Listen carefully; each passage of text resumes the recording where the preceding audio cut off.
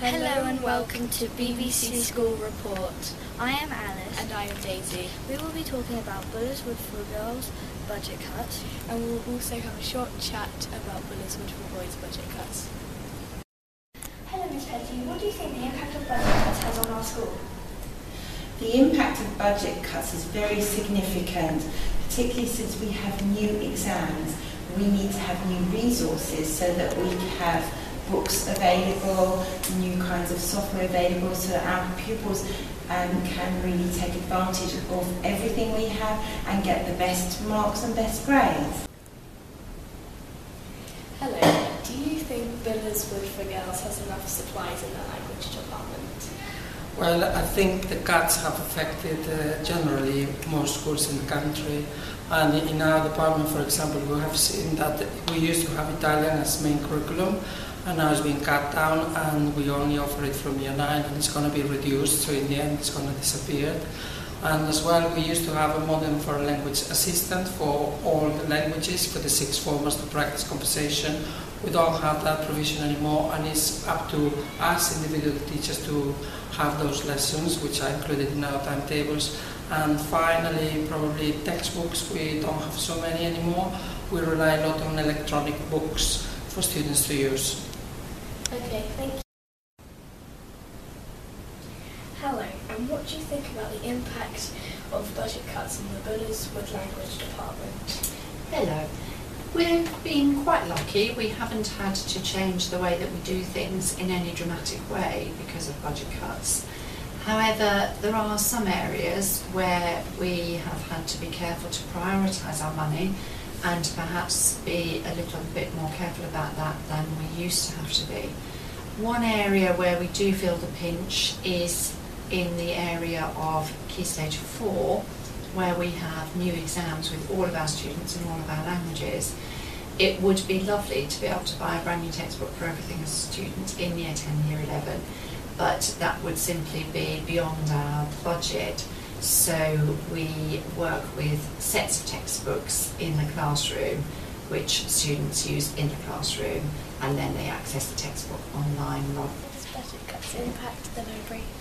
Budget cuts have a significant effect on our library because we need to constantly restock with up-to-date books, titles, different genres to ensure that all the students have a good selection of reading, which also helps with their education.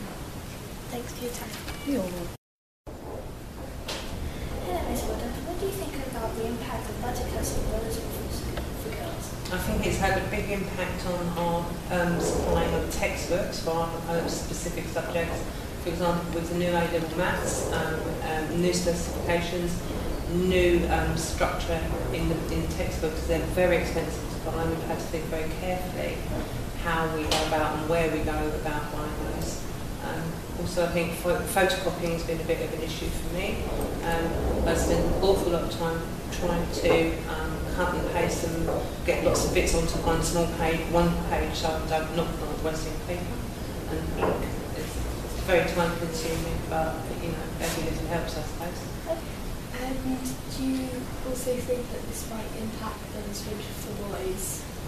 Well, the part of the thinking behind Bullerswood School for Boys is because as an individual school, it will face the same challenges that we face as an individual school that I've just described. But there's an opportunity there because if we can be efficient across both schools and develop what we call shared services, then it might then be that actually we can secure some savings. So that's something that we've got to look at very carefully. So it might be, for example, if in the girls' school we need to buy 1,600 exercise books, one for every student, and it might be that we pay £1 a book. At the boys' school, we've got 900 boys ultimately, and we need to buy 900 exercise books. And if we were buying them separately, that's going to be £1 a book. Might be that we find that if we order 2,500, which is 1,600 plus 900, then actually that turns out at 90 pence a book because there's a discount for buying in scale, and therefore you've saved 10 pence a book. So that's the sort of thing that we need to look at with the boys' school to see if we can actually save some money, which makes some of those other budgetary challenges a little easier. I hope that makes sense. Thank you for your time. Hello, do you think Bullinswood for Girls has enough supplies?